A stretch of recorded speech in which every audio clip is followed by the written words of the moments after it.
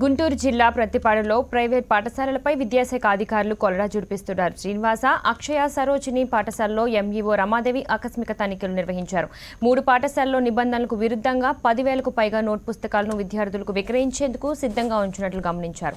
పాఠశాలల పేర్లతో సహా రాత పుస్తకాలపై ముద్రించి ఉంచారు. ఈ పుస్తకాలు ఉన్న గదులకు తాళాలు వేసి సీజ్ చేశారు. నివేదికను తయారు చేసి ఉన్నతాధికారులకు పంపుతున్నట్లు ఎంఈఓ తెలిపారు.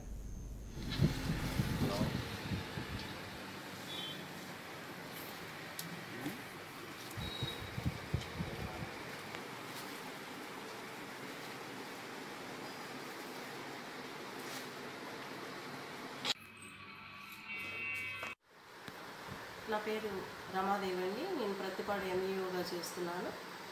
మరి మా ప్రతిపాడు మండలంలో ఉన్న ప్రైవేటు పాఠశాలలో ప్రతిపాడుకి సంబంధించి 3 ప్రైవేటు పాఠశాలను సందర్శించడం జరిగింది. మరి ఈ 3 పాఠశాలల్లో నిబంధనలకు విరుద్ధంగా నోట్బుక్స్ అమ్ముతూ ఉన్నారు.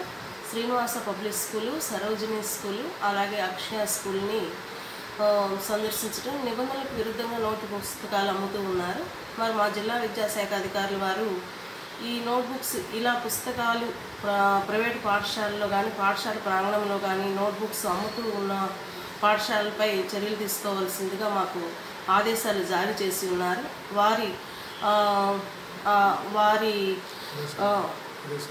ఆదేశాల మేరకు నేను ఆ పాఠశాలని సీజ్ చేయడం జరిగింది. 3 పాఠశాలని ఈ విధంగా జరుగుతున్నదని మా జిల్లా విద్యాశాఖ అధికారుల వారికి తెలియజేస్తాను.